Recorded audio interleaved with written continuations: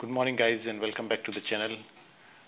Today's topic is about forgetting. We are going to discuss about, and under this we will read or we will discuss about what is forgetting. We will discuss about causes of forgetting, and under the causes of forgetting we have almost there are four kinds of causes for it. That is interference, and second one is encoding, organization and retrieval problems. Third one is motivated forgetting, and the fourth one is amnesia. Okay, under amnesia we will discuss about biological as well as psychological amnesias. So this is our today's topic of discussion, which we are going to discuss in this video. So let's start our day with today's topic of forgetting. See what it says about the forgetting over here. It says, let me change the color here. Okay, so forgetting, what the forgetting is, forgetting refers to the loss of information from long-term memory. Okay, it is a loss of information from the long-term memory. So in exam the question may be asked that forgetting refers to the loss of information from dash, and they can give you the option from a long-term memory, short-term memory, or whatever it is, right? Other two more options can be added. So you should remember that. And we all forget things like loved one's birthday, and this is very common thing that we all forget the things. And here example given, we can forget somebody's birthday, we can forget someone's name, we can forget sometimes our keys, etc. Okay. So now what are the causes of forgetting? Why do we forget the things that we will discuss now? Okay, so forgetting is a failure to retrieve information. If you will try to define, so it is a forgetting is a failure to retrieve information from the long-term memory store. Retrieve means to recollect it. Okay, much of the information is lost, but enough remains. Okay, and it is a very important part in the human life that we need to forget also, because if you will not forget the thing, then the new memory will not get space in it, right? So in order to make the space in the brain for the new things to get inside, it is very much necessary for human beings to forget the past, so that we have a sketchy record of our lives. Sometimes what we think is forgotten is in real is not forgotten. Sometimes there are certain things we think that we have forgotten, but we do not, because when we try to recall it, so it comes back to our mind. Now, question here is that like we have heard that many people or the students, they complain that they do not remember. So what is the cause? Why do they forget, right? So there are the various causes, right? So one of them is like the lack of attention also. So this happens, the lack of attention happens due to some information does not reach the short-term memory from the sensory register, or due to inadequate encoding and rehearsal. The information may not be transferred from short term to long term. Okay, the information is not able to transfer there. Okay, so information was not stored in the long term memory because the rehearsal was not sufficient or sufficiently elaborate.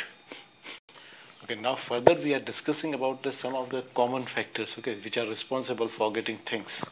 So among this, the first important or I can say that one of the main cause of forgetting is interference. Okay. Now, if we talk in simple language, that what the interference means. Okay, so it is an act of interfering, right? When interfere in something, like supposing two people are talking and you interfere in between them, so they don't remember. Supposedly somebody is counting knots and you interfere in between, or so doing some kind of mental calculation and you interfere, so they forget the thing, right? So this is what an act of interfering is known as called interference. And what it says here, according to this explanation, what we do in the interval between the learning and recall, okay, between learning and recall determines the course of forgetting.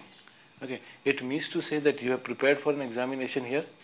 Okay, you are preparing, and okay, and here is your final exam date. But in between you have done so many other activities. You have gone somewhere, like there was a gap of 7 days, so you have been for traveling somewhere, right? So what will happen, that whatever you have learnt, that will be not remain in your mind in that much amount which is required.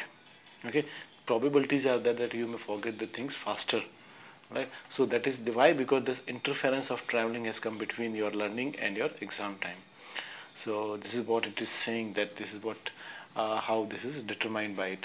Now experimental studies have shown that learning new things, okay, learning new things interfere with the memory of what is learned earlier, and prior learning interferes with the memory of things learned later.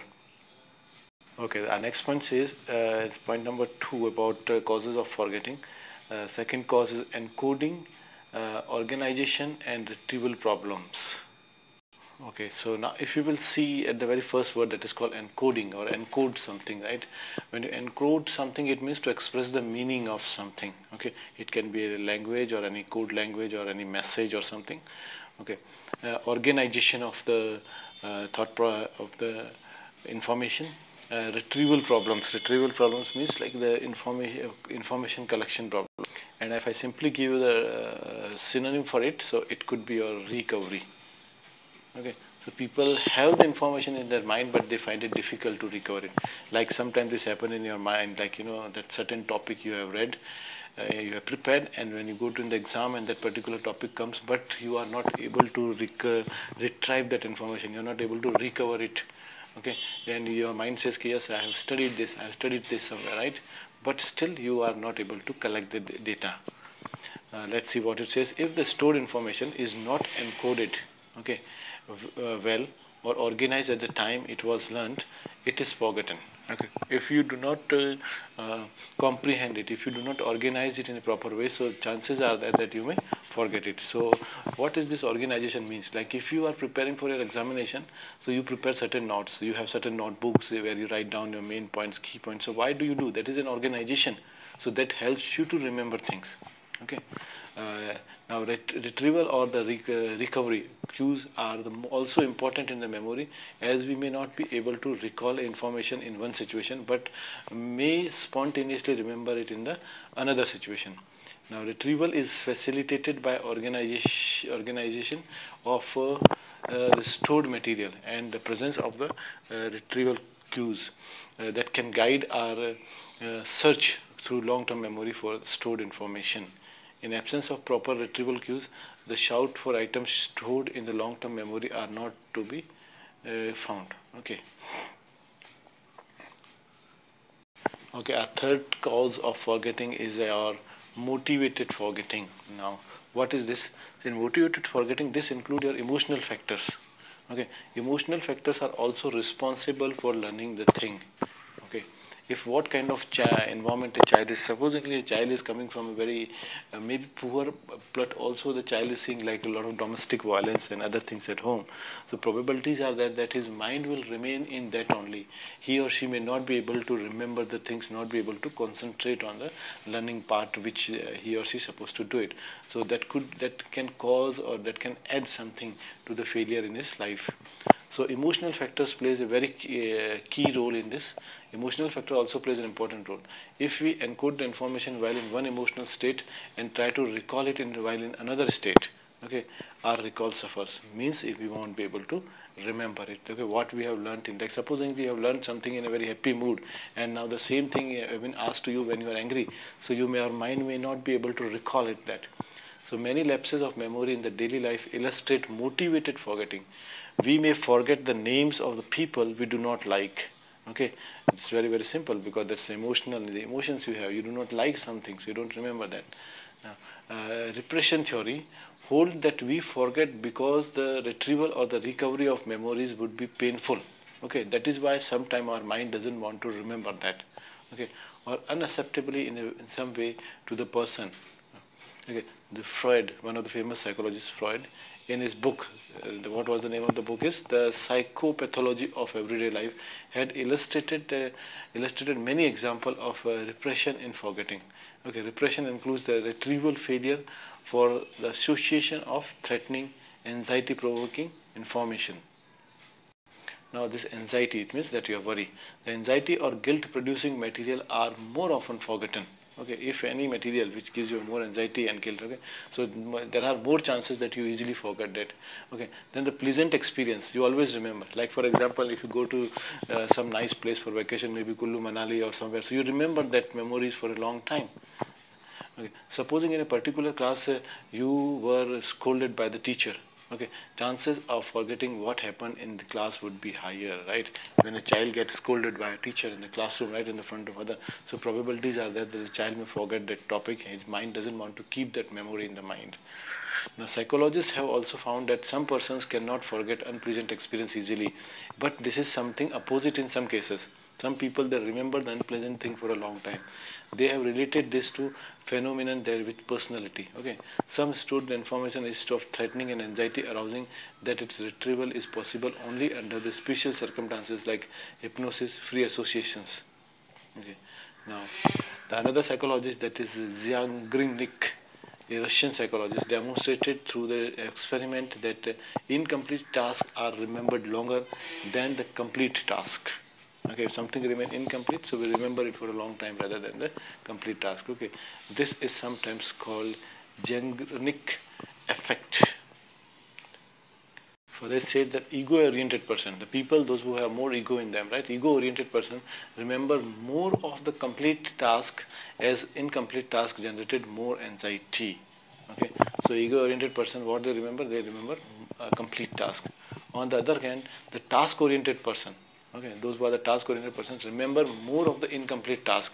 Okay, if somebody is task-oriented, so that person will try to finish his work, and if something remain incomplete, so person will think, oh, I have not done this particular thing, still it is left, it is pending, right? So as for them, the incomplete task is more painful for task-oriented people, while completed task is are not so. Okay, and all these findings are related to the tension theory of Kurt Lewin. So who has given that tension theory? It is given by Kurt Lewin. Okay, the last reason of forgetting is amnesia. What is amnesia? Amnesia refers to the loss of memory due to disease. It's a kind of a disease. Okay, so that is known as called your amnesia. Okay, so next we have amnesia. Now what this amnesia? Okay, so next we have amnesia. Now what is this amnesia? Amnesia, the dictionary meaning is a medical condition in which somebody partly or completely loses their memory. And here it is says that amnesia is a loss of memory due to disease. Loss of memory due to disease. Amnesia is a general disease of memory. Amnesia is a profound memory deficit due to either the loss of what has been stored or to the inability to form the new memories. When somebody is not able to form the new memory also, that is also the part of amnesia disease. Now this amnesia is of two types, that is, one is the biological and the second one is your psychological. Alright, so we will discuss this one by one. The first we have biological amnesia. So what is this biological amnesia? It says that forgetting could be due to any of the following reasons. The diseases of the brain, like senile dementia. Okay, that is known as called senile dementia. Okay, I split it into the three so you can understand it. Senile dementia. It says, if I tell you the general meaning of this, so this is a serious mental disorder, especially in old people, that cause the loss of memory and loss of control even of their body part. But here in the sense of memory we are talking about it. Okay, so senile dementia is brain damage, brain infections, tumor, stroke, temporary disturbances in the blood supply, or effect of the high dose of the alcohol and drug abuse. Now, this senile dementia is characterized by deficit of many intellectual abilities like memory, attention, judgment, abstract thoughts that can occur in the aged people, right? So people, they lose these abilities of their intellectual abilities, they lose their judgment thought, they lose their ability to remember. Okay. Personality changes like excessive dependence and irritability are the common at this stage when the person grows, right? Yeah. The person has the trouble remembering events, and they also have the they cannot remember the event, like that could be somebody's birthday, somebody's marriage anniversary or anything. That happened after the onset means starting of this disease of biological amnesia. Thus the person with this disorder has trouble learning and cannot recall well. Okay. He cannot even remember that what happened last month, what happened yesterday, or even the few hours ago. The senile amnesia is usually the result of reduction in the blood flow to the brain. And what is the cause of that? There is a reduction in the blood flow to your brain. Means the blood supply is less in that case to your brain. Most of the patients with this disorder have brain arteriosclerosis. Okay, this is what does it mean? this arteriosclerosis means the narrowing of the small arteries of the brain due to the fat accumulation in them. Okay. And that this deprives the brain cells of adequate supply of the oxygen. That is, means the brain does not get sufficient exercise or supply of the oxygen and nutrients, so that some cells die and other malfunction. Okay, so these are the two kind of biological disorders which causes the loss of memory. Beside this, alcohol and drugs, okay, they also cause amnesia. Okay, a person who takes a lot of alcohol, they also forget the thing. Okay, the influence of the alcohol, because encoding and storage process have been disrupted by the effect of the alcohol on the brain. Okay, so heavy drinking over a period of time cause this problem. Okay, next we have psychological amnesia. So this type of amnesia occur due to psychiatric diseases, okay, where the person loses his identity also. This may not be permanent loss. Childhood amnesia is due to the difference in the way the young children and the older people encode and store information.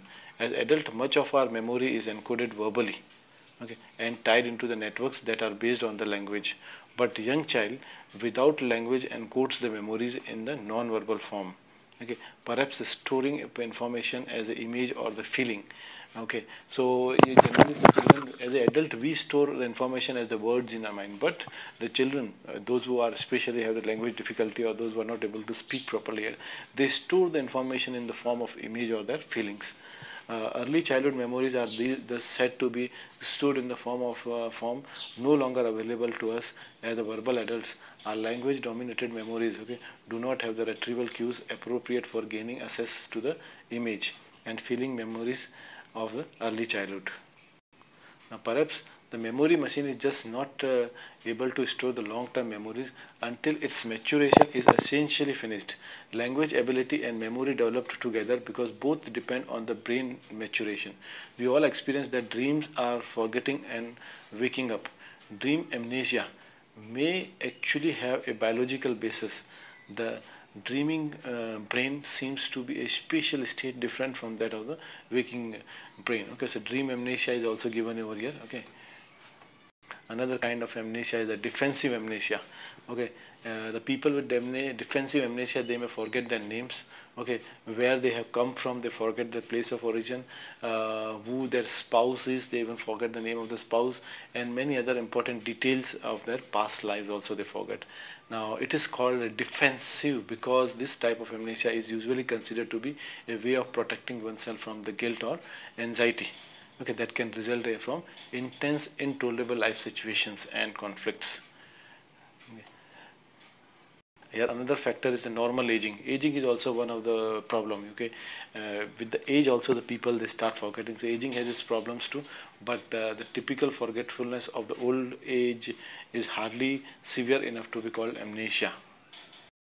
In normal aging, the memory problem centers largely. Okay, the memory become a problem. As you might have noticed that old age people are not able to remember the things properly, right? They forget the things very quickly. Centers largely on the stores of relatively recent event. It is anterograde in nature, but in marked contrast to senile amnesia patients. Normal old people are able to compensate for their mild memory problems. They try to do the less and thus put a smaller burden on their information processing system. They cannot put much pressure to recall or to recover or to retrieve the information. They provide themselves with reminder cues, okay, perhaps by writing down. So what they do, they prefer to write down the things, what is to be remembered, okay, and they organize their lives into the routines so that the fewer things need to be remembered. Okay, they try to organize their lives. Okay, so as far as possible they don't have to give more pressure on their brain to retrieve the information. So this happened during the old age also. So this is all about our today's topic of discussion, that is about forgetting. Last topic we have already done about memory. Today we have done with forgetting and the causes of forgetting. So thank you very much for watching and have a nice day. Bye bye.